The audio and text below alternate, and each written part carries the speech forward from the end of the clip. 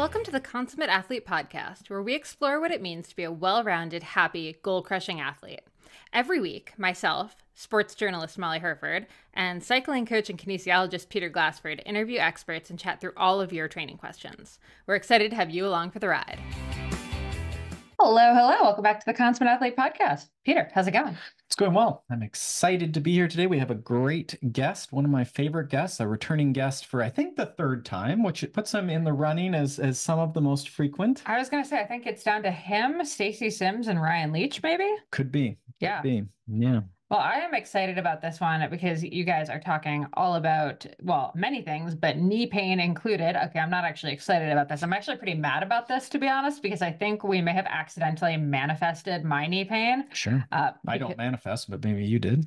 Well, we have this episode, and we actually have a bonus episode coming later this week with my friend, Strong Girl Publishing author, Mackenzie Myatt, talking about her kind of battle with knee pain that really prompted getting this episode going. Sure. Yeah, one of the questions in it at least, but I was speaking to Greg about a running course he made that I took, which was great. And so I wanted to just follow up and sort of greedily get some follow-up questions with him. But I thought it might be interesting for runners, cyclists listening to our podcast to hear some of these answers about overcoming injuries and some of the different ways that Greg and his movement optimism philosophy sort of addresses injuries, especially for endurance athletes. So really, you set me up to start having knee pain is what I'm hearing. Well, you were manifesting, and that might have been part of it. Yeah. So no more manifesting for me is really what we're at with this. But no, Greg, I mean, honestly, I love his take on a lot of stuff as far as injury and pain goes, because I think he presents a really reasonable recovery protocol, we're going to say. That's it. And it pushes back, if someone's told you your SI joints are out of, place, or you've had, your back is just the worst back they've seen on an x-ray, or leg length discrepancy if anything. You're a cyclist. So I think it's the stuff that this is normal, and there's lots of ways we can get out of pain or manage pain. Maybe we won't get completely out of pain, but that's really where Greg's message, and where I try and refer to Greg, is when folks have, gone the traditional route and they've gotten the ultrasound over and over and over again. They've gotten massage or whatever, and it's just not getting better. They've been poking with the foam roller. And so sometimes we have to start looking at some of these other factors, the biopsychosocial factors associated with being an athlete, and then also with being in pain. Mm-hmm. So that's where we talk today, is some of these strategies to overcome and strengthen ourselves. Based on this course, the Reconciling Biomechanics with Pain Science course is one of Greg's courses. And then the other course I took was the Running Resiliency, Best Practices for Sport Management for the Runner. And it was just great. I really enjoyed it and recommend it. It's an online course that you can take, but was very, very good. I actually just took, I was telling Greg offline that I had just taken a college course around trail building and sort of mountain biking stuff for our local club. And I would say that this course Greg put together was far and above, much better. Well, you were really upset about the trail course, but that's another episode for another time. There you go. That's an aside. So we talk about that. We talk about knee pain, and then also Greg has just launched. I was really excited because he was on another podcast with another gentleman, another physio, and then that sort of, as podcasts do, it sort of lived its life. And then Greg's now off on his own doing a great podcast, which I think is probably more for our listeners who are doctors, physios, chiros, or just really into rehab and strength training concept, or just into, Greg's general spin on things. So the Movement Optimism podcast is out there on the podcast players that you love. So it'd be great if you check that out. Love it. Cool. Well, I think otherwise, let's get into this and enjoy this third episode with Greg Lehman. All right, we're back. Greg Lehman is here. He is many things. He is a physiotherapist. He is a lecturer. He is a course designer. He is a movement optimist. And we are happy to have him back for the third time. Greg, thank you for being here. Oh, yeah, my pleasure. Now, there's so much we could talk about, but first off, I want to thank you because I just took your running resilience course and I really enjoyed it. Lots of good ideas in there and so forth. So do you want to give maybe just even a brief, who is that course for? With a varied listenership, who would you recommend take that course? I would say if you don't have any background in it, that's the idea there. My whole thing of running injury treatment is to simplify it. And yet as I was writing it, it kept getting longer and longer. because it's almost like you have to go through a lot of material to then come out the other end and say, okay, we can be simple here. But people don't often believe that until they go through the ringer. Hmm. Hmm. Hmm. So it's if you have some experience and I've been treating running injuries with the basics for years, it may not be for you. It'd be a nice update on the literature, Right. I would say. That's what I try to do. Sure. But or it could be really bias reaffirming, which I take courses to do that. I'm like, okay, I'm on the right track. I gotcha. So if you want your Uh, ego stroked, that's the course for and so you're you. saying, as a lowly kin, I got through it. It was okay. There was a couple things that I was like a little cross-eyed, but it was okay. As a kinesiologist, I got through. It'd be perfect for a kin. That would Yeah. be the idea. Yeah. Now, we've had you on before talking about knee osteoarthritis and movement optimism and the cup stuff, the cup analogy that is, and so there's a lot of free content that is probably more patient centered or athlete centered on your YouTube channel as well, which we'll link to. Um, and that just keeps getting better. I don't know how you keep teaching yourself how to do all this video and all this, YouTube. It just keeps getting better, and it's personal improvement. It's amazing. Just you just go on YouTube. I actually my software is really easy, and so you just double down on that. Okay, I don't what's the use any of software the secret? screen. I use ScreenFlow. Okay. It's cheap. It's Mac based. It's limited, but it's really good for editing and then adding B-roll and adding basic graphics. It's certainly not as good as the Adobe suite, but I don't know, for a 5% improvement, it wouldn't be worth it. When some of that stuff gets more complicated, if you don't know what you're doing, you get in trouble, right? And you produce Oh something yeah. worse. Yeah, No, because to edit a video, like a 15-minute video the editing could be 3 hours sometimes, sure, sure. and you get in the weeds and no one cares but you. Now, the other podcasts, I think both podcasts we've referenced that, you're doing backflips, you're doing tumbling, these sort of things as, we'll say you're an adult man, you're not a young 10-year-old No, old boy. no, I just turned 50. Yeah. Anyone who's on the YouTube channel can check this out, I guess.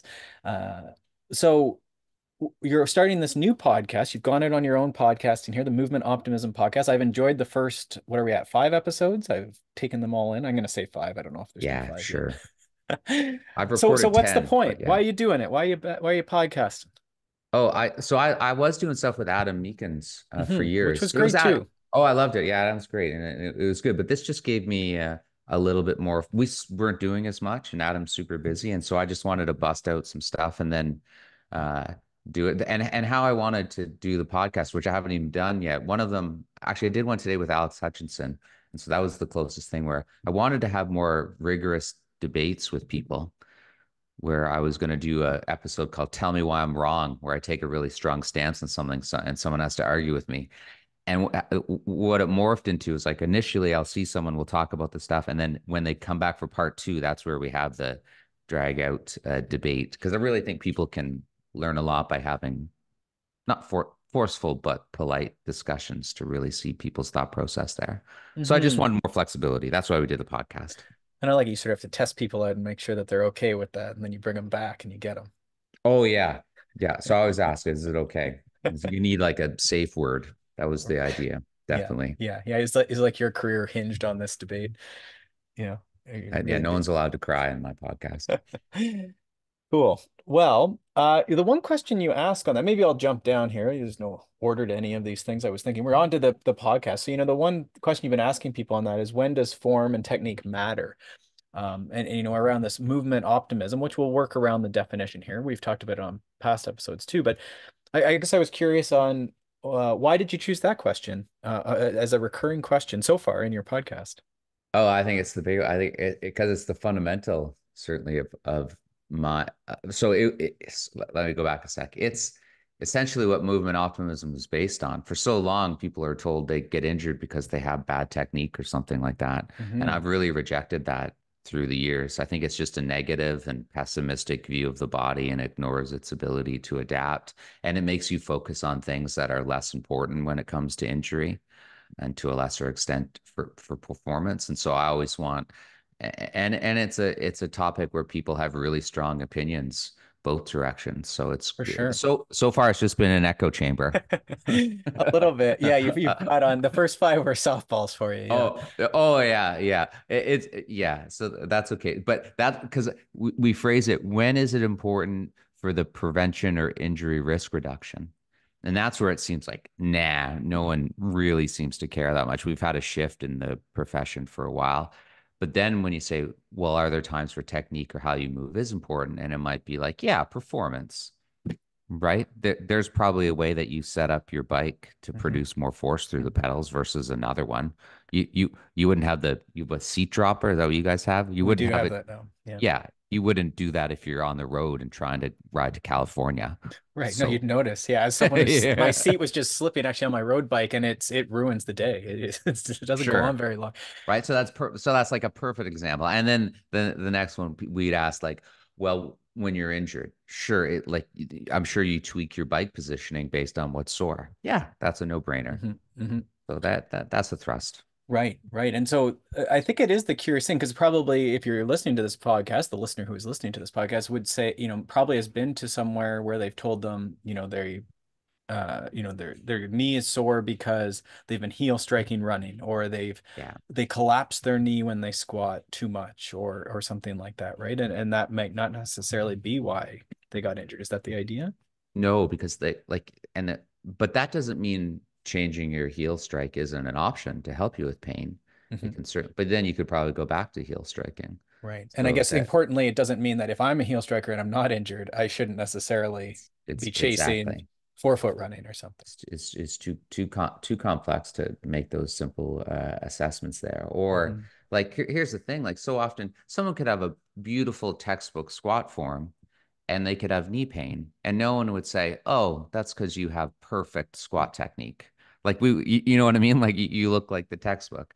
So like we too often attribute causation to something where we shouldn't. That's why you need research because Hmm.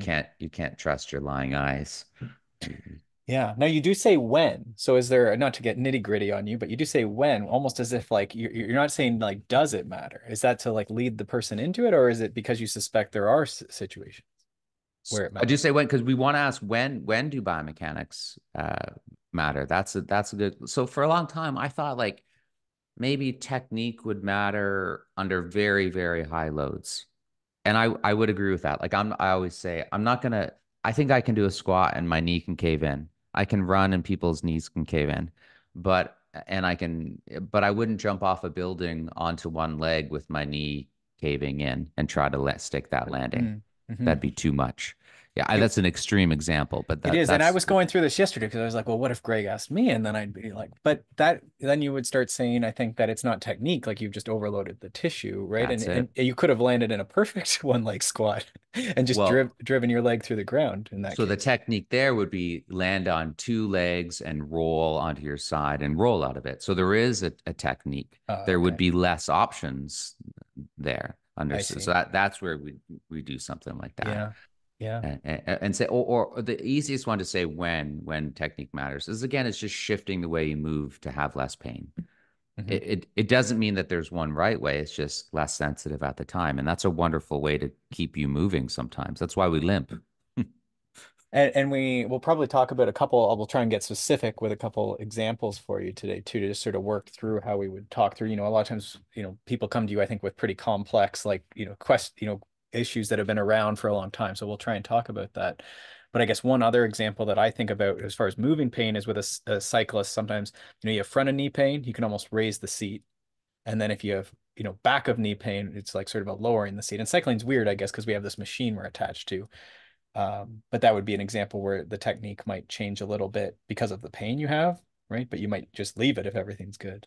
Yeah, exactly. And so when you get caught up into like the ideal or the right way to do something, then you don't have those options to move with less pain.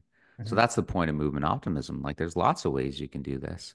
And if you Mhm. just look around and see it, you'll see high performers with different technique. That just tells us right there without the science. I just said you need research. Okay, fine. You can that Your outliers, yeah. yeah. I work a bit with Rob Gray, who's a researcher at Arizona State University in like constraints-led approach and Yeah. that sort of stuff. I don't know if you ever heard it. He'd be a good guest Oh, too. And so he talks a little bit about, he's big in baseball. So as you start seeing like people throw faster and faster and faster, the number of solutions to that problem, like how are you going to throw a 100-mile fastball? Like it gets narrower and narrower, Yep, like the options that you just can't do it in goofy ways. exactly. And so it starts narrowing, but that doesn't mean that there isn't variability within that, certainly. Yeah, that's Um, performance, right? mhm, it is. Yeah. Yeah. Yeah. Yeah. No, I would agree. That heavier, that's why I mentioned jumping off a roof.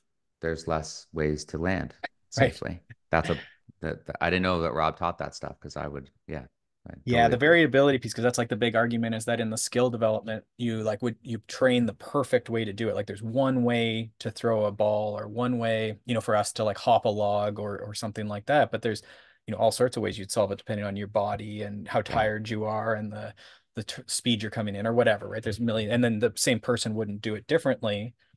And that in fact, it's better to have many solutions to hopping over a log or throwing a Yeah. ball.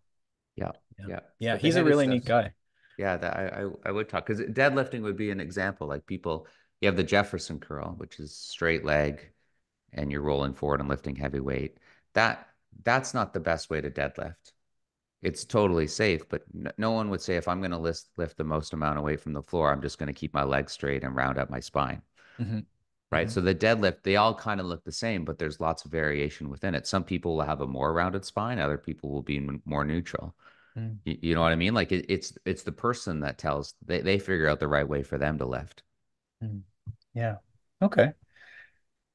So we have movement optimism. We've bandied about this this question that you ask. So people are ready when they come onto the podcast or when they listen to your podcast. I wondered too if we go back to the running resilience course. I thought maybe there are a couple takeaways for the athletes, for the patients that I thought were sort of interesting. The first one was sort of these styles of coping. I don't know if that's what you call it or Yeah, not, but yeah, yeah. the endurance copers. Exactly. I wonder if you talk us through those sort of two buckets, if there's only two. I thought there was only two. Um, Yeah. yeah. So there's two. So this is so they're coping. I mean, someone has pain, and you want to say one way to talk about it is how do they cope with that. So like the most famous one would be the avoidance coper. This is the classic low back pain. Someone is fearful, so they avoid doing things that hurt, and that's okay at the start, but it's usually not good 2 years down the line. So they just start living in a smaller and smaller like circle of their life, and they avoid moving, and movement is in general good for the body. So that fear avoidance person where is not helpful. And then you have the endurance coper who can overlap with that, but often they're the person who I actually do see this in cyclists. The few that I've seen, the one guy I'm thinking of, it was like he's maybe 40 and he was really competitive when he was 20. So he likes to push himself, likes to be at the front of the pack. He'd have low back pain. And then when he gets back into cycling, he hammers all of his workouts, right? He pushes into pain, which is fine for the most part for many people, but way too much. Instead of the 80-20 rule, he's the 20-80 rule. Like, 80% is at a super high intensity thing. And then his back gets so bad, he would classically, take 3 weeks off, but then jumps right back into it when it starts to feel better. That's the endurance coper.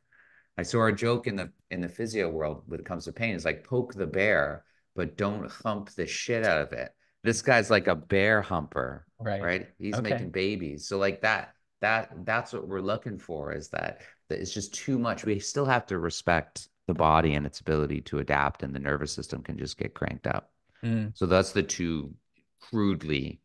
And probably it's a spectrum, but Yep. probably that people do cluster, like especially once you get, maybe some people don't know or are familiar because they've been fortunate not to have, pretty bad pain or persistent pain.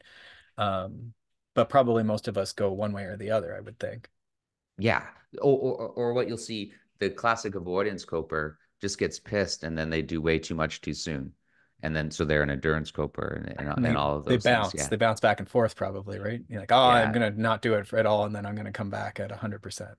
Yeah. And then there's a successful endurance coper who pokes into pain and it's great and they're doing okay. And then there's the unsuccessful. If people want to read up on this. Yeah. It's Monica Hazenbring. She is the researcher in this field. And Hmm. she's been writing about this for over a decade. And she'll get into the different subtypes. I don't get into that. I know Sure. enough words. Now, is there anything, as if we're all listening objectively and we sort of identify, I'm certainly the person that will keep pushing until I end up in the hospital eventually. right? So knowing that about thyself, like, is there anything to be done, if you were in one of those buckets? Yeah, get a coach. No, I'm serious. It's the classic, like there's, I don't know this research well, sorry, but it's the old research on runners who get injured. It seems like perfectionism is a risk factor for injury where they don't have flexibility in their coping. So if they design their own training program and it says today you're doing a tempo run, I know running lingo more than That's like fine. um so they might be feeling like garbage and they're sick and run down, but because it says they have to do the 6K tempo that day, they do. And Mm. that's the day they should be doing the 4K hike or like an easy jog, So Right. that And then they that don't check with a coach or they don't have one, like you say, right? yeah, Because I always am yeah, like, it was in the plan, but you didn't tell me you had debilitating back pain and it's exactly, your knee was exactly. swollen like a cantaloupe. That seems odd. Yeah. Yeah, and that's that. I know Alex Hutchinson, he wrote about that years ago, some nice and probably an outsider runner's world, the coping, the psychological traits that predispose people to injury. Mm. Yeah, that was one thing I was going to ask you. It's tough sometimes. I have a few clients, whether it's, into therapy or into, they're seeing a physio or a doctor, and I still feel like in Ontario, maybe we just stay Ontario centric here. It is tough still, even as a kid, I feel like those connections between the practitioners, it's tough because of privacy. Would you agree? Like, is it hard? Do you ever wish you could just talk to the coach and be like, "Hey, what's going on with this person?" If you get permission, you can. Yeah. Yeah, you always want to check that out. It's fine. Or it's nice when you work with coaches where you're on the same page. Hmm. Like I work in Ontario, I'll work with Steve Boyd, Sure. Steve. Yep. But I feel like he sends people to me because he knows what I'm going to say and it agrees with what he's going to say. That's where you want everyone on the same page. Mm. That's what's all. It's very difficult if you're very different. That's where it can be trouble. Well, and likely I see a lot of, the type A or perfectionists, which is, probably myself as well. And it's not saying, not putting shade on anyone. Um, but I think that is where sometimes that messaging you'd want it, whether we agree or not, like probably there should be agreement, right? But then it's like how far down this like making some super team, for a athlete do you go, right? I don't know if we're not usually working with, Super Bowl money or something on this, Yeah. but yeah. Yeah, it's hard. Oh, or when people don't, this is always hard when you're someone in pain and you have a team of people working with you. When it does look like they disagree, you always just want to, like, when I work with a patient, I know I'm saying something than maybe what their doctor said.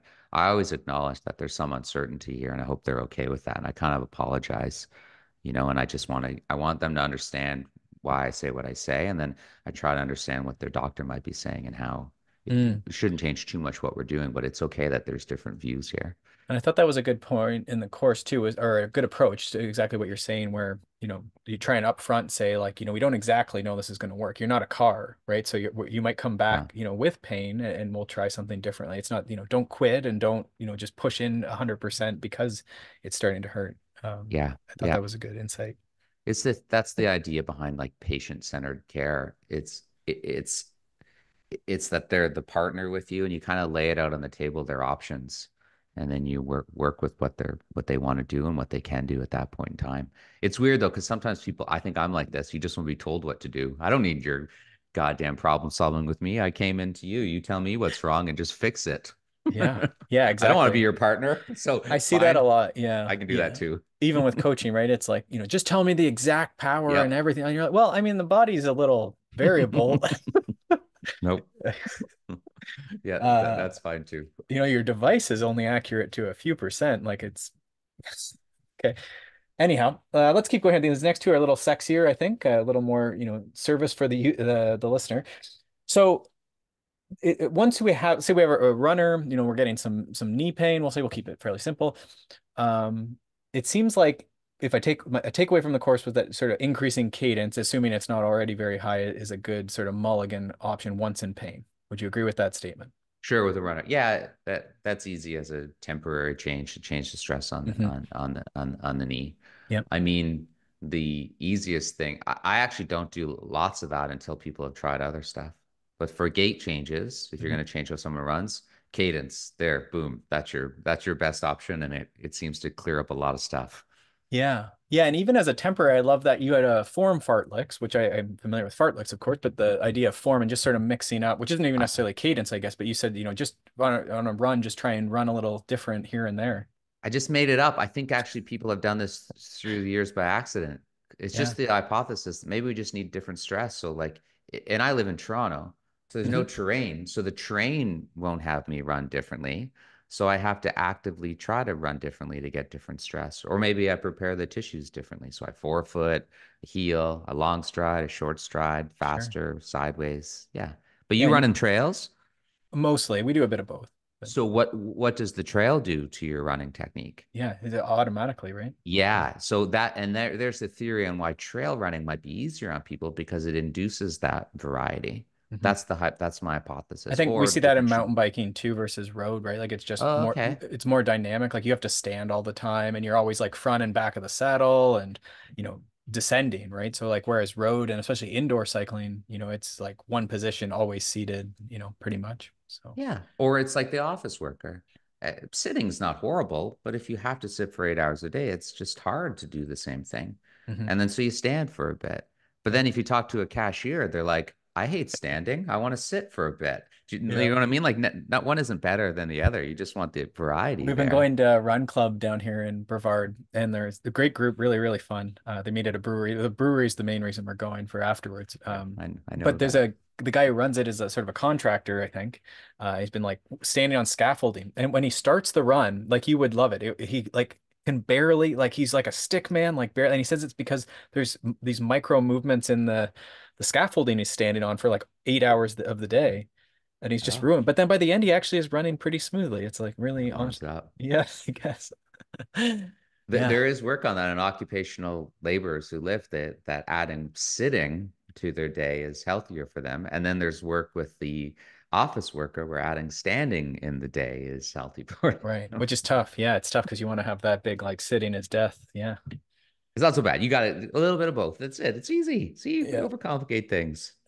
I think that's good on cadence. So again, if you have the pain, then maybe just mix it up even for temporary. And I like that too, that it's not like forever, but it's, just it gives someone something to do, go out and just, instead of doing intervals today, just practice, can you run at 80, 85, 90 RPM, what, 180, Yeah. what, yeah, Yeah. yeah, cool. And if you do that, know that if you run with a heart rate monitor or you have a sense of effort, it will be harder.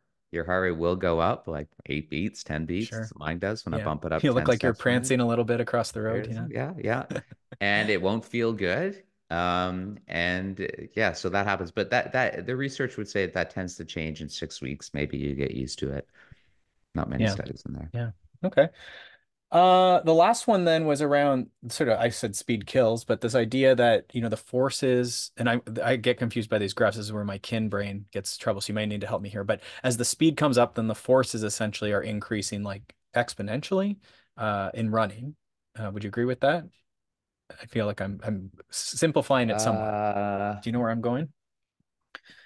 So the argument was sort of like the people who train in the middle ground, at least how I took it, was that they would be experiencing more forces uh, because of the increasing speed. Uh, yeah, like it kind of depends. It's weird, surprisingly. So I think with the Achilles tendon, the calf, when you increase speed, yeah, there'll be more calf strain. Um, and then, but sometimes I think when it comes to the knee, it's not as much as you would think. It does increase a little bit, but after a while, it's not the same. I don't get too caught up on the academics there. Mm, And so, and then what people have tried to model through the years, I know what part of the course you're talking about. I don't memorize this stuff anymore because it doesn't matter for clinic. It's just academic. Uh, is they try to estimate how the tissue will break down.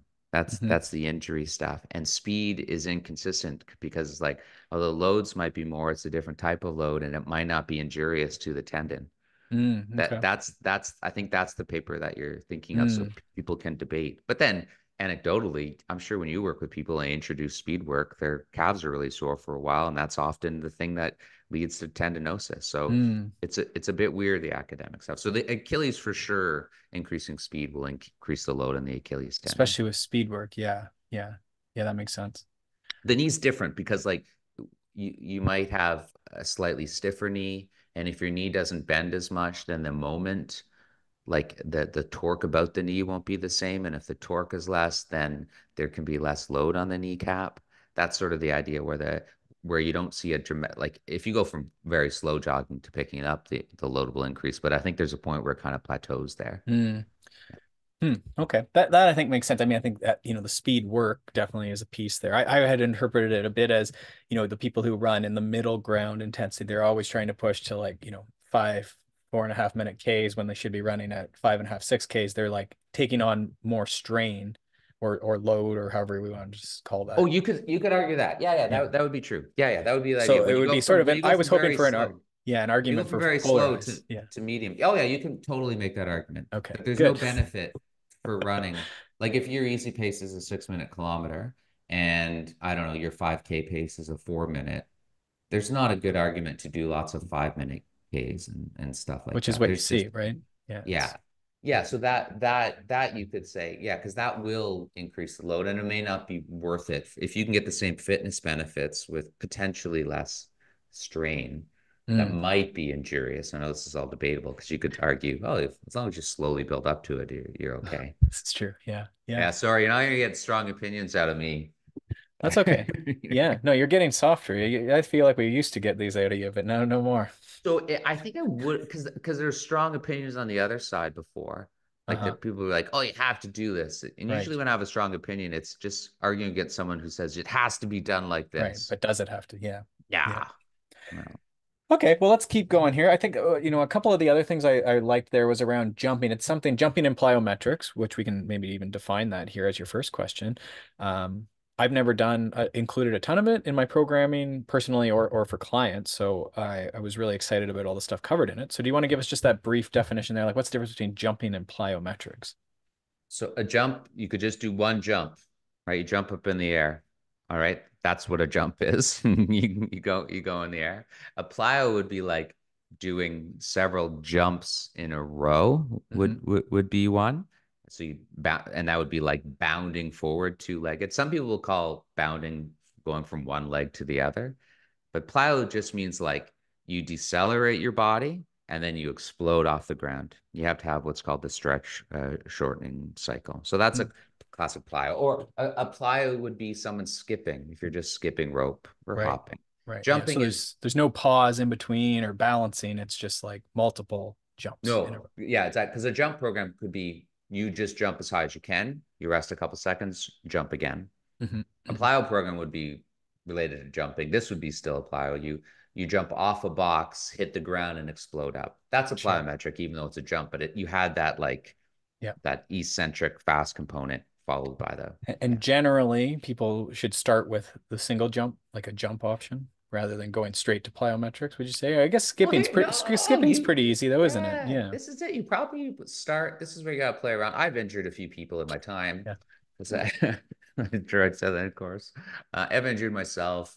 Um, but because I used to work with like 18-year-old girls or women, and they're so fit, we could throw anything at them and they would be fine with the plyo program. So start light. You can either start like just skipping a little hops, or if you go jumping and like a max jump, you do 1 to 3 and then 3 minutes of rest and then three jumps with lots of rest. You just gotta really go slow. So it depends on what you're doing. Hmm.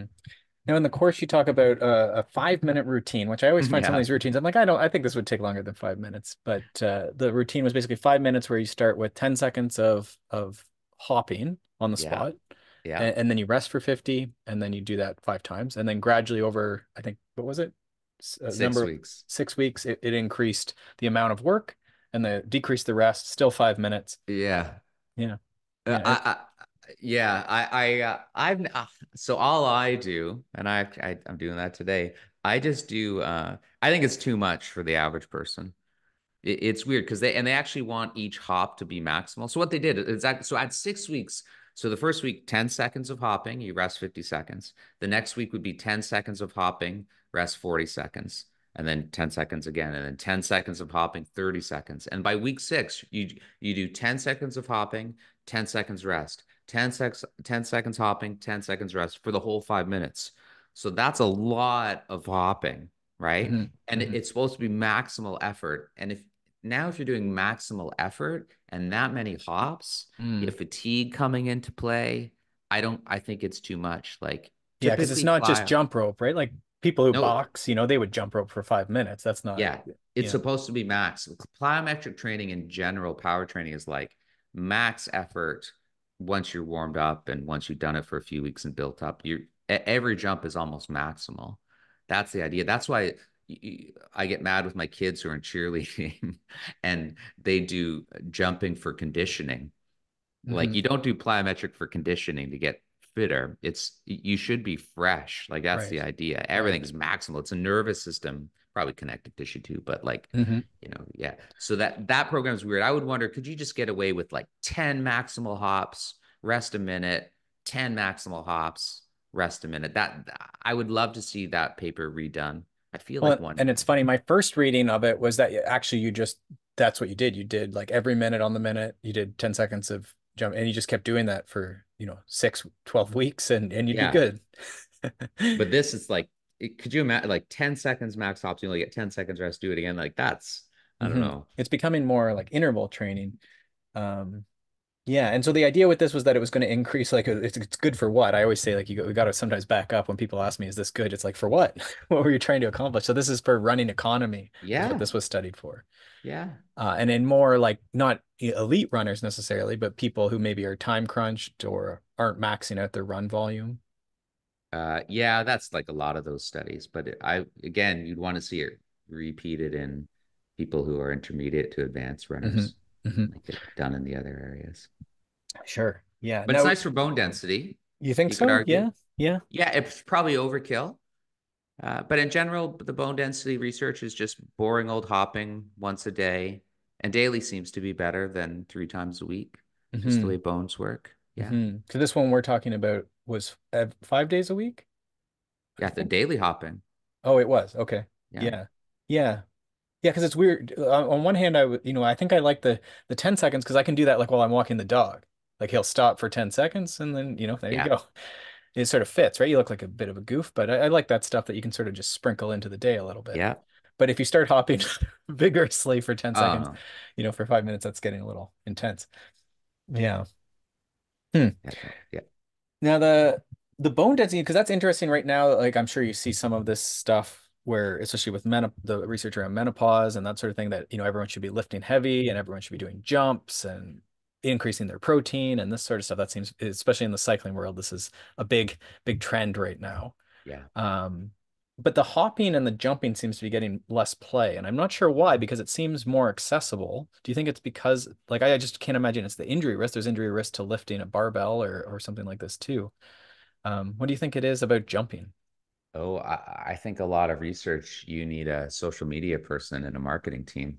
That's all it is, for sure. There's some Yeah, great researchers that are 1/10 as famous as other ones, and people never hear it and it never gets adopted. There's a yeah. massive amount of spin and spiel that has to occur. So I don't know. I recommend it. Like there's old research from Christine Bailey with perimenopausal women, and all she did was daily hopping, five Hmm. sets of 10, Hmm. slowly progressed it as hard as you can, and like daily was and improvements in bone density. Hmm. Yeah, it'd be it's easy to do, and you could argue just for calf strength and power and elasticity, that seems to for healthy aging, our calves seem to decrease their Yeah. mobility, their Yeah, it just strength as seemed they like age.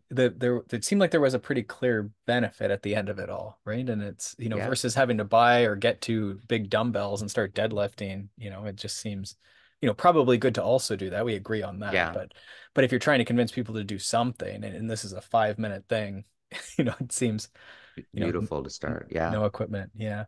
I had mentioned I sent you the wrong study, and so it's a very similar one. And the only difference was there was two different jumps. They wanted a side to side or multi-directional one, yeah, and they wanted a two-legged, I guess they call it a linear jump. So I guess essentially a box jump or a squat jump or yeah. something up in the air, or I guess just hopping. And they did it with elite level cyclists, and they were looking more at the bone density, and they tried to integrate. So they wanted them to do it 5 times. And I thought the most interesting finding was that they did it 3 times. They wanted five, they did three across the board.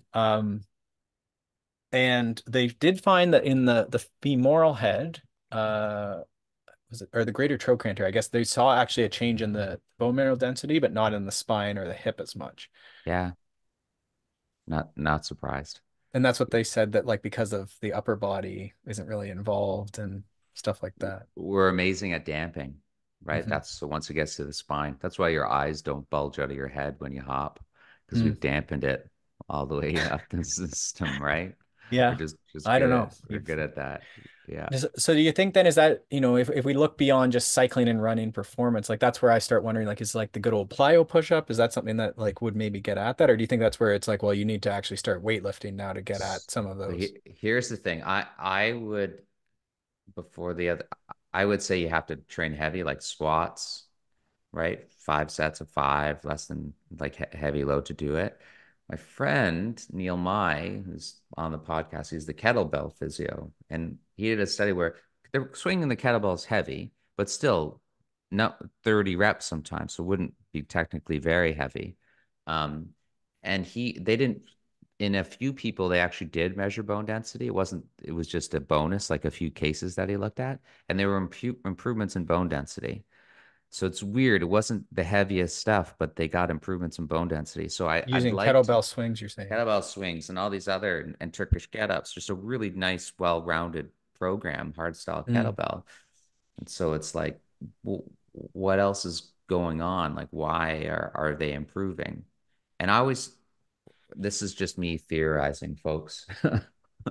I view the body as like an ecosystem, right? Meaning the health of the ecosystem is really important. So if you have REDS or relative energy deficiency, your ecosystem's not that healthy and you're prone to losses in bone mineral density. So we would say we want to address that REDS and improve the ecosystem. So are there other ways to address the health of the ecosystem that might, lead to improvements in bone mineral density? So we it's a no-brainer to say heavy impact multi-directional loading seems to be helpful, but are there other things that we could do as well? Mm. That's what we always should be open to. Yeah, Mm. Yeah. Yeah, I love it. Yeah, that complex system. It's that's something that's it. coming up more and more, I think now. I guess it's trendy too. Maybe complex systems are trendy now too.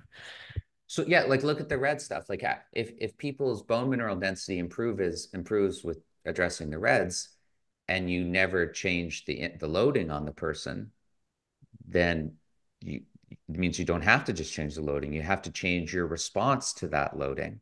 Hmm. So could it be that exercise without heavy loading might do something else to help the response of the system to what they're already doing in their life? I don't know. Hmm. Hmm. Yeah, and that's, you could see the same thing with sleep. They're not sleeping, so now they're, Yeah. something's happening bone wise, whether it's laying it down or using it up. Yeah, you could see that for sure, right? And I think that applies, this idea of pain. We're not talking so much towards pain. We'll get there in a second, but that's, to keep in mind here when we're talking about the movement optimism and your cup analogy, which we've talked and we'll link to the past episodes. It's just this idea that you don't have to necessarily do, clamshells or something to get out of knee pain. No, I mean, there's probably lots you can do like that and you don't have to do leg extensions or squats. You Hmm. you could run to get out of knee pain. You could do hops. You could train your cat. Like there's all kinds of things. It's Well, and difficult. that's the avoidance coper we talked about earlier, right? Like that's the risk really is that like if you stop doing everything, as far as exercise or everything, as far as everything, you might actually start seeing things worsen because the ecosystem is maybe getting weaker or less healthy in other ways. Yeah, and then there's the psychological aspect of just like the cycling or running was their life, and that's who they are. And then you remove that from people, and that's a real issue. And now they're anxious and depressed, and they have no hope, and their expectations are changed, and suddenly, you know, the pain increases because they're suffering more. Cool. So I'm going to turn the spotlight on both of us, I think. Uh, Mr. Positives here. We both, I think, have hamstring pain right now, persistent, worsened when driving. Is that Uh-huh. what describes your hamstring pain Yeah, or I feel it right discomfort? now. Yeah, Yeah, yeah. don't like sitting. Well, I've been sitting on the floor partially because I'm in this like little attic. We'll call it our recording attic, Sure. um, which sort of helps, but not. It's probably good because I'm stretching most of the day and like opening my hips and everything. But then it comes with things. But the driving is just like the worst thing. Yeah. Yeah, right leg. Is yours the right leg too? No, left. Oh, do you I do drive with your feel it. left? Do you have a wrong side drive car? No, it's just sitting. No, it doesn't matter if my leg's straight or not. Huh. Yeah, and for months too. Yeah, that's the nature of it. Is if especially if it's more tendinous than muscular. Hmm. They they they take time, and I'm prone to tendon issues. So Mm. And you with think it's some, more in a tendon than like muscle? oh, mine is well, there's a possibility I got to get checked out. I might have ripped something off of the bone that I had an avulsion. Well, So so I that's worry that I did. Again, this is my persistence, I guess. I don't have any like popping moment or anything like that, right? Like it just sort of happened. I can't tell you when it really came on. I could probably figure it out, but like there was no, and yeah. there's my hamstring. Yeah. Is it in the muscle belly? I think Or so. More, yeah, like it's not like right up. It's higher, but it's like not at the pelvis or at the junction. Yeah. yeah, I mean, so that I mean, rehab wise, I don't know if you want to hear that you need to load it. And same with me. But Hmm. normally doing nothing, provided you're not returning to anything, I wouldn't advise doing nothing unless you're returning to doing nothing, like just walking. You can get Right. away with not doing a lot. The reason we do rehab, like on things like this, is because you want to return to something that involves heavy loading and stuff like that. Yeah. Like I No. just started sprinting this morning because I Okay. want to return to softball. Yeah. Sprinting. It was a 6:30 mile. Well, I don't know what that is in kilometers. Just on my treadmill, Okay. but not really. So slower than my old 5K pace. Gotcha. Gotcha. Yeah, and so I guess that's it, right? Is just trying to find that thing. I would say I probably have been avoiding things like stiff leg, like a one leg deadlift or something like that. I don't know if that's getting into the So area. here's this is the challenge. This is all rehab right here. Is sometimes we back off and we avoid those things that aggravate it. And then at some point in time, we say, no, we need to do the thing that we're missing. That's why in the Hmm. running course, I give two cases. One is someone where he's a really good runner where we just backed off. He was already doing enough. And then we slowly built him up. And someone else was like, you've backed off for a year and a half. Everything you do hurts. We want to get you running again. You need to start running. You need to do these things that aggravate Hmm. you Hmm. and just build you up to do the things that Build you the want. capacity. Yeah. Yeah. And Or what? Yeah. And then if we're lucky, so sometimes the pain stays the same, but they've, doing 20 times what they're doing before. That's a success. sure. And then the A goal is like they're doing 20 times and suddenly they're like, holy shit, I don't feel the pain anymore. Just Right, take which again could these, be their self-confidence, they feel like they can accomplish things. who Um, knows? yeah, yeah, or just blood flow or Yeah, any.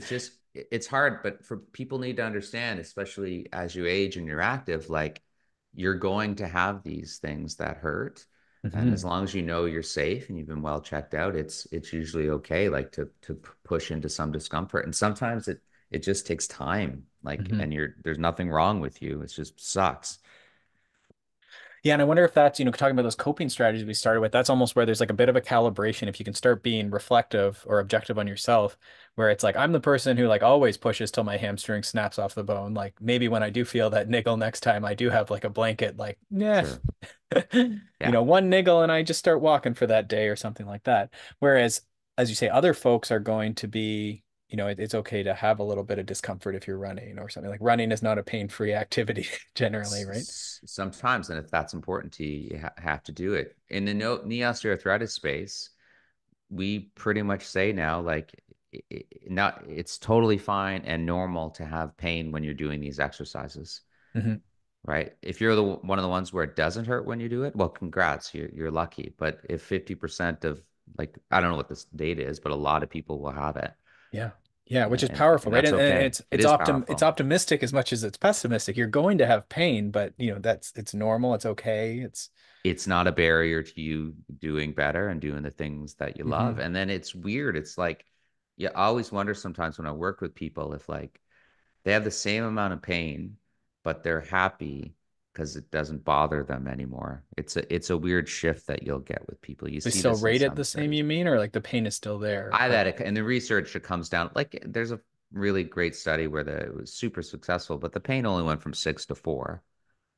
Or and same with the Neo A, it goes from 4.8 to 2.8. But these Mhm. people are like happy. Right. Like they're, oh, it's just my knee, it's sore. Cool. I'm totally fine. I'm doing what Mhm. I love. This is awesome. Yeah. Yeah. Yeah, I don't need a replacement. Be stable. Right. Right. Hmm. Well, I will say I've been getting the odd more like 5 hour ride in and trying to get back down into like the drops on the road bike, which is like the most compromised position for this hamstring thing, right? Because Yeah. you're bent over, and I don't know what else is going on around the seat and stuff, but I will say now when I ride for like more normal times, for me is like 90 to 3 hours, say 90 minutes to 3 hours, it's actually not bugging me. So then it's sort of like, oh, well, I just had to ride for 5 hours where it was a little uncomfortable. So that's my strategy, is just ride longer and then the normal rides will be okay. There, I've had patients through the years when I teach through the years. I've had people give these talks where they talk about someone saying they've had some tendon issue for years. They've tried everything. And finally they say, screw it. And they go on like some 8 hour ruck or hike. Right. Hurts like mad. And then they get back and 2 days later, they're like, I'm fixed. Like they just give up. They say, like, screw it. They hammer it like your 5 hour ride. And like, yeah, that's all I needed.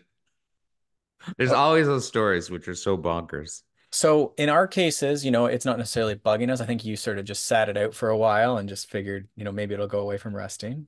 I didn't. Yeah, that I did an experiment because it was just I didn't have like any athletic goals after August, and I was just curious, what if I do nothing? I wanted to like and uh and it did nothing. So I'm like, damn it, I'm gonna have to put some work in. So that's one side. So we'll move to our next case study. We were sort of this loose case study, I guess, where it's okay. I think some good themes came out of there. So this next one's a little more, I will say, intense in that there's been knee pain that's taken a cyclist away from cycling. Like I never had to stop or anything, and it barely, again, it's really driving that was like, I'm not really that bummed that I don't like driving anymore. Um, this case, it was a cyclist, young cyclist who had knee pain above the knee, so into the quad, persistent over a bunch of weeks, even with like resting, staying off the bike for, at least a week. There was some test rides, which we'll put in quotes. They don't apparently count as riding. They have a history of back pain and a lot of like kin tape use on the back, like for extended time. And they now find that cold is helping, but heat is not. Um, but it's not really affecting their rides. But after rides, especially after 2 hour rides, it'll flare up. So there's a bunch there, a little incomplete, I know, but where would you go with this person? They've seen physios, but it's still sort of there. They're still a little bummed about it. And they have a couple of these still icing, still taping. Yeah, so always with these things, you want to rule out anything sinister. That would be the idea. Like the worst thing, I'm not saying this person has this, but you're always thinking, is there like a bone cancer or something? So you'd rule that out with the history and all that stuff. And then you think, could this be a stress fracture? And you would say, probably not if they're riding and it doesn't really hurt. And then you want it to be a knee problem. So meaning is, let's make sure this isn't coming from the spine, right? Can we reproduce it with the spine stuff? Do we have to do some treatment for the back or something like that? We want it to Mm, be a because of good the old. previous back stuff, you Oh mean? no, just in general, Okay. just in general. But you'd want to look at that. Can you recreate it with back stuff? And then you're like, okay, why do people recover? Our big basic theory is like pain occurs when all the stressors in your life exceed what you can tolerate. So that's it. So do we like decrease what he's doing or do we add more? Hmm. Right. So what are the areas that we can optimize with this person? And it might be like you could use cycling as rehab for them. So when they did that 2 hour ride, like was that the only one they did that week? Were they riding every day, which I'd rather see? Like maybe could you do daily riding bouts of 30 minutes, 30 Hmm. minutes in the evening if you want to ride more? Like what's the dosage? Like how have they really built themselves up, to tolerate it again? And then there's a touch of reframing there. Like ask the person, what does it tell you that you feel pretty good when you're riding and you're just sore later? Like that's a good thing. To me, that implies like maybe we need to add more activity elsewhere, right? Your body responds to these stressors. So let's add some other stress. Hmm. That's where exercise would come in, or running, or cross training, Yeah. right? Yeah. Is So there that, too much inactivity around it? Maybe just because trying to avoid getting knee pain or something. So I will like, say you'll like this. There's two other little pieces I didn't give you there. Um, they found that it flared up. They had a 3-day block of life stress that flared it up a few days ago. For 3 days, it got worse because they had like really stressful time. So that was sort of interesting. They acknowledged that. Yeah. Um, And Go ahead. and so when they bring that stuff up, you double down there and ask like, okay, what does that tell you about your knee and the pain? So Hmm. it's not just the knee. It certainly is the knee, but so are there other things we could do? And that's where you want to have look at talk about REDS, relative energy deficiency. You can talk about sleep, which is hard to say, change. They have school or work stress. They have other emotional stressors going on. It's not that you can change these things. It's just more understanding, Hmm. right? And then so they might have to go through about a few weeks or months of like nudging into discomfort with riding, but they know that they're safe. This is just how sensitive their knee is. Yeah. And so we would do like the do a little bit more, even if it hurts. And then as the coach too, this is where I'm like, but why did it have to be 2 hours? Did you like to your like maybe we increase the frequency and like could we do more Yeah. 30, maybe 30 minutes in an hour? Because I wonder if this is like 2 hours used to be like the standard ride, but then we're back there pretty quickly, Yeah. and maybe an hour, as in maybe more frequently or like a morning and an evening. All that type of stuff. Such a fun way to practice that style, or like in the ad, changing up your pace in that hour long ride. And not Hmm. always easier. Well, when you have knee pain when you run, I swear there's a subset who rather run faster. Yeah. I Yeah. just pick up the I think pace it for would be 500 similar with meters. biking because you'd do different things if you were working, harder, right? So it might even be a variable pace or cadence. Cycling's nice because you can mix that stuff up a little bit more too. Yeah. Yeah, Yeah. that's the idea. And then you always want to say, do I need a specific exercise? And that wouldn't hurt. You could add squats and leg extensions and stuff. Same hypothesis there. Give it a try for a while. Yeah, especially because Run this through is them. looking like a quad thing, right? Like it's Yeah, yeah. yeah. Because the theory of why rehab exercises like that are sometimes helpful is when we're in pain, we have this ability to protect the joint, to offload it a little bit. And you could definitely do that when you're cycling. Well, actually, you can measure it, I guess, with your through the pedals. So if they're using the other side more, then we're not really getting a good stimulus on the painful side. So like isolated left leg, it's the left leg might help that to build it Mm, up to tolerate cycling. hmm. Yeah, you're It's one wondering. of the exercise is weird. We don't know the mechanism. Just in general, we see that it's helpful. So it's worth going for it. And I just load heavy because it checks a lot of boxes. Which I guess would be another question, right? Is there strength training in the picture, right? Because that would give some more activity in the day, Yeah. some more variety, and then maybe, would strengthen something that could be beneficial. Strengthen, or we would use words like it just, like you said, capacity. It just builds up your tolerance here. It could be the muscle, it could be the tendon, it could be the joint cartilage. You just want to get more stress here. It's not all, you've had enough of a rest. Maybe it seems like they've had enough rest. That would be the concept there. Hmm. Hmm. Love it. Love it. Yeah. So I think those are some good thoughts. And I think the frequency and the volume is probably a good piece. And then, yeah, what are the other things you say? What are the other things you can do to be healthier? I always think of that Yeah. question too, right? Like, can we add a nap or a meditation thing in there or, a little extra snack here and there? Those ones are tougher because it's a weird, like I always stay in the physical for most people, but now you're getting these are healthier. That's weird. Why are you asking about my relationships? And so it doesn't always resonate with people. They're like, yeah, just hear me out. Just think about this. And then you learn like the background of the ecosystem and that stuff. And then sometimes it clicks for people.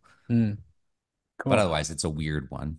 That's why Reds is a good one. This is what I mean by healthier. It's not just the Yeah, strength of your knee, it's the health of your system. it seems like it's a pretty good one to go after for sure, especially with younger cyclists. Like it's not always, as you know, it's not on purpose, but it's, we're trying to increase training volume and just they aren't cooking enough, right? Or they're trying to save Yeah. money or they're stressed, they're running between all these classes in school. It's very easy if you're trying to push up volume as a young person. Yeah. Yeah. Yeah. Okay, last question then for you here. We're actually working on a book around sort of this idea of mountain biking, off-road cycling being like a great way to age, right? We've seen a lot of good examples of people who are aging well, even though it seems like a risky thing to do into your old age. So I thought maybe just to finish, you could, ponder here like how you're thinking about it. It doesn't have to be mountain biking, obviously, but like riskier behavior. You're a skateboarder, you're a backflipping gymnast. I'm not sure what else. You're into electric vehicles, I've heard recently as well. So how are you thinking about this, like risks of doing these activities as people are getting older, and how are you optimistic about that? So to me, it has to be the trade-off with the fitness. So actually, I'm not skateboarding a lot anymore because of the trade-off. So I get no fitness benefits from skateboarding. That's the thing. It's not a workout for me, and the injury risk is so high. So I'm like, I'm gonna do less. That's the thing, and I'm gonna double down more on my gymnastics because I can mitigate the risk and it's better for my fitness and the things that I want. So that it's as simple as that. What's the risk and what's the benefit, Yeah.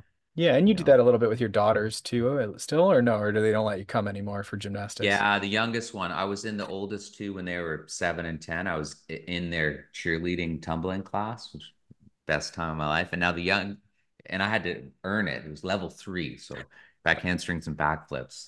Uh, Now they're too good, so I couldn't be in their class. But the 10-year-old could be in her class maybe, but she won't let me. Fair enough. It's tough having three girls, I imagine. Yeah. So like with gymnastics, like I choose what I do. I'm not throwing I have thrown double backflips on the tramp, but I had a coach and I worked up to it and I was in a harness and then he threw in a mat. I don't go, my trampoline's out there now. I'm looking at it. I'm not going to go just chuck it later, you Right. know. And sometimes I have old, like, this happens, I know when you age, like you get lost in the air. I went in last week and I did a couple flips and I didn't know where I was. And I felt a little discombobulated before. And I was like, I'm not going to force this. I'm Mm, going to go do some core work and go home. right. Right. So Uh, there's like the risk reward, but then there's also sort of this like knowing when what day is the day to do it don't at all, or don't be yeah. an idiot. You don't need to Yeah. push it. I have to say to myself, why am I doing these things? And I'm like, okay, let's just focus on what the benefit is. Now, do you Don't be see dumb. like I don't want to push you too much on this, but it was, why not just, ride a Peloton in your basement versus doing gymnastics? So I'm in my gym clinic and I do force myself to do bench press, shoulder press, and some squats and deadlifts. I just hate it. I'd rather do just go and play. The reason I do those things is because you're getting attributes that I probably won't get from gymnastics, like for building muscle, building bone density, that type of stuff. Hmm. I was just on the treadmill sprinting earlier. And all I do is I make myself run 10 minutes a day because I hate being on the treadmill. Mm-hmm. So Yeah. that's it. So like Yeah. I just because I have to. So that's why I don't do that stuff because I hate it. So it's not all for enjoyment. I like it. I like it. Okay. No, you have to. Like I don't like brushing my teeth either. I really do. I know that sounds weird. I don't. I don't like brushing my teeth. It's weird. Should have I brushed my teeth today? I have to go brush my teeth. But I'll go force myself. I'm lazy. Gotcha. I haven't Gotcha. showered today. I don't like showers, so there you go. We've both admitted You weird things know? about each Well, other. we have to. We have to. I do those things. All right, Greg. Well, we've covered a bunch of stuff here. We'll see how people like it, but if they like any of this, certainly I think, we'll continue to refer folks to you, and that's at greglehman.ca. I imagine you can find anything as far as booking consults and that sort of thing for any physio needs. Your podcast is the Movement Optimism podcast, Yeah. which we'll link to as well, which I think everyone would enjoy. There's great conversations and some really cool people on there. And then we'll also link to your YouTube, of course, as well, where people can find some of that information about OA and movement optimism. What else am I missing that's on the YouTube that people would like? There'll be like nitty-gritty talks on like spine flexion or spine stability, just like a lot of debunking stuff. I don't do much of that anymore. Oh, It's boring. the like the patient pain science stuff is on Yeah, there there's too. stuff on pain Yeah, on like there. you're not broken. Yeah, that's what we've had you on before too about Yeah, that. yeah. That And definitely. sorry, my website has for those dealing with persistent pain, things like that. I have a book called Recovery Strategies. It's free, downloadable, no email. Many I different think languages as well. Oh yeah, it's in like 11 or 12, I think. Yeah, People have through the years translated it for me. cool. So I really like that. I tell That's the best one out there. It's the Love it. cheapest one. And finally, courses. You're in person. You do have these couple of online courses, but you are in person. I know you have a Waterloo, Ontario one coming up. And where's the other one? I know that's abroad coming up in the US. Next week I'm in Ottawa, then I'm in Gilbert, Arizona. and then Miami in April, and There you go. Sussex and stuff. Surrey in the UK. Yeah. Okay, there you go. You're back 2 to 3 traveling. times a month. Yeah, I'm out there sitting on planes. Awesome. Well, we appreciate it, Greg. Thanks for being on. Yeah, thank you. Thanks so much for tuning in to the Consummate Athlete podcast. If you want to hear more training, racing, and endurance sport advice, make sure you subscribe to the podcast and leave us a rating and review. You can also subscribe to our newsletter at consummateathlete.com for a weekly dose of inspiration and advice straight to your inbox.